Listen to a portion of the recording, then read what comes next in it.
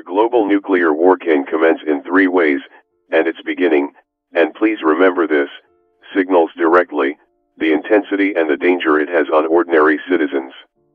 It is very important to understand the first signs, and to take appropriate actions in order to protect yourself and your family in the best way possible. The three scenarios are: Scenario number 1. A terrorist group supported directly or tacit by a country is manufacturing and deploying a dirty, low-capacity nuclear bomb. Scenario number 2. A rebel general, or a mentally ill submarine commander decides independently to start a nuclear war. Scenario number 3. A full organized attack against another country to neutralize a future threat. In each of the above scenarios, the time for finding a shelter, the shelter type, and the necessary resources are going to be different. So let's start with the less dangerous scenario. Scenario number 1. A terrorist attack. A terrorist group can, in theory, develop a low-grade nuclear weapon, with the potential to detonate it in an urban area. Whether it is possible to create fission, what is the chemical reaction used to amplify the explosion to multi-megaton capability, or to use it as a dirty, highly poisoning weapon, it is debatable. What is certain is that there are over 400 cases of nuclear material smuggling. Perhaps the most relevant is the case of Leonid Smirnov, who stole over 3 pounds of military-grade plutonium and tried to sell it on the black market. To have a general idea of the devastating effects of such a quantity of nuclear material, it is relevant to look at the little boy effects on Hiroshima. There, a nuclear bomb containing roughly 140 pounds of enriched uranium created a fireball of 2.2 miles in diameter.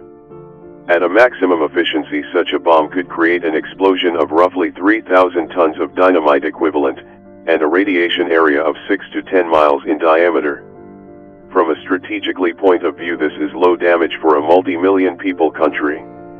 In such a case, the probability of 2 bombs to be detonated in the same city is very low. Nevertheless, such an attack would demand a counterattack on the country supporting directly or indirectly such an attack. The possibility of a global nuclear war in such a case would be limited, but existent because of the geopolitical alliances in place at this time. If this is the case, the actual nuclear war would commence after at least 24 hours after the first attack. The shelter required in such a case would be a temporary one made to stand high levels of radiation. Food and water would be distributed without serious limitations, and government agencies would reliably help with the evacuation. An underground basement with food and water supplies for a period of 2 weeks should be enough to ensure survival. Water would be the most important resource required, followed by food. For exact details about the quantity and quality of this resources, please see episodes 3, 4, and 5. Now let's discuss scenario number 2. A mentally ill or a rebel general or submarine commander in charge of a nuclear arsenal could initiate a nuclear strike. In such a case, multiple intercontinental ballistic missiles will be launched. The time for countermeasures from the attacked country will be very short, and as a result multiple hits, if not all, would be made. Such an attack would be focused on strategic multi-million people cities and military bases. The ICBM in usage right now have preset targets and multiple warheads. It would not be unusual to have cities hit by multiple warheads. This scenario would require a change of priority when discussing resources and shelter. The shelter should accommodate your family for months and be resistant to blast and radiation. Ideally, the shelter should be under 6 feet of ground and include its own independent water and electricity supply. Such an attack would require a rapid counterattack, what would result in an escalation of force, up to perhaps a total nuclear arsenal usage. In such an attack, current defense policy in all nuclear countries would require a similar attack in terms of force. The escalation of force is possible but is not required. This is the reason why such a scenario would not necessarily mean extension of human life on Earth.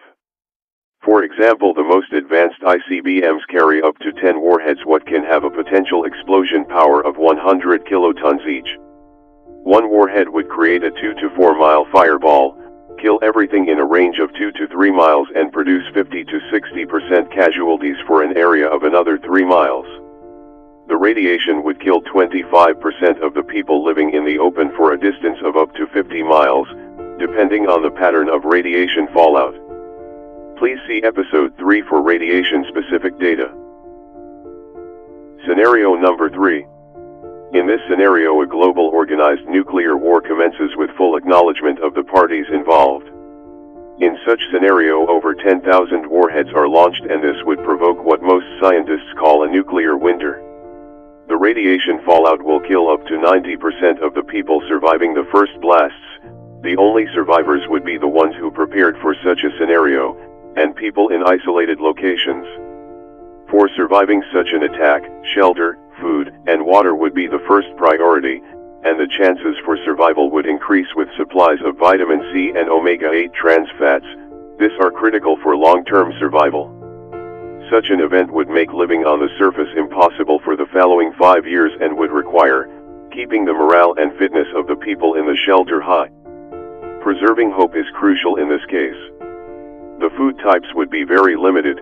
Electricity and double-way communication with the exterior would be necessary, as well as the technical knowledge, what is available in the rest of the Season 1.